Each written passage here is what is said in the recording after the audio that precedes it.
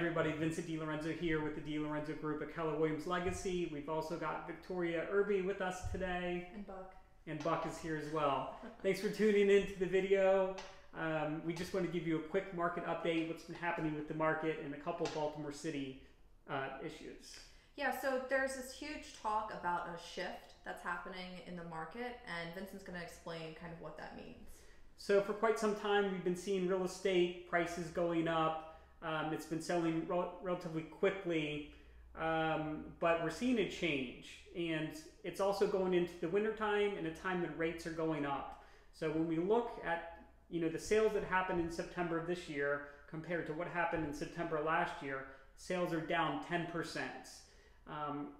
Homes under contract are down 6% as well. Wow. So we're seeing, the market definitely cool down quite a bit.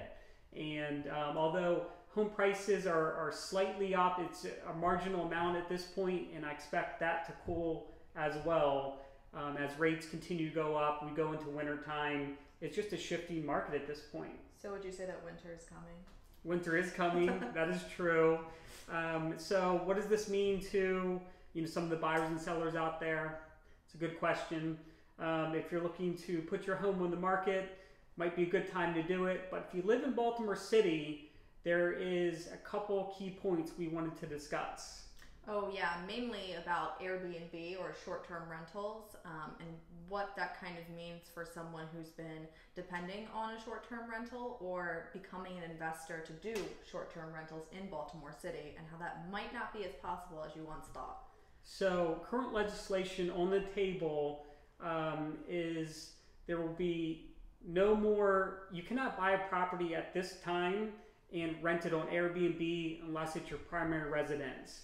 So meaning you live in the property and have someone that you're hosting there, like you have to be present in the property. Correct, yes. So, and here's a key date for you to know, if you own a property in the city and you're going to be moving in the future, if for some reason you can't sell it, you're holding on to it, it might be a good idea to rent it on Airbnb. You really do make additional cash flow renting these properties on Airbnb. In fact, we're in one of our Airbnb units right now.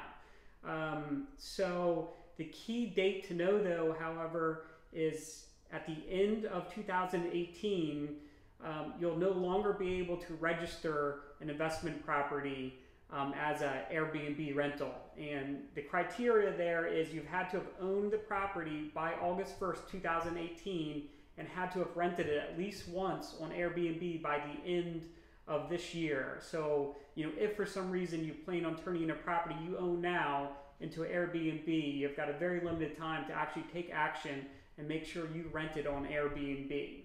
Now, if you currently own an Airbnb, you are allowed one property that is grandfathered in. So you don't have to completely get rid of your Airbnb if you're hosting one now, although don't look to get any more in the future because currently it's not possible. So, and we have a little bit of insight on how to negotiate some of these rules, although it's all still pending in the Baltimore City Council.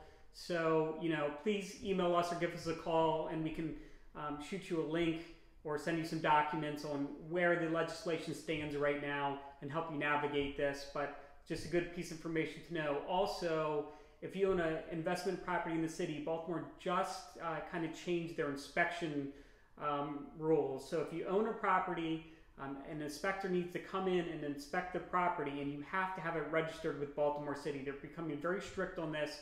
You've got until January 1 of 2019 to have your property registered and inspected. These inspections are really quite painless. I just did about 14 of them in 2 days. Wow. Yeah, it was pretty easy, and they allow you to fix things. So don't feel that oh, my rental property might not be quite up to par. You can come back and get it re-inspected. Good information to know. If you have any questions, please reach out to us. We'd be happy to talk more about these topics with you. Thanks so much. Have a good day.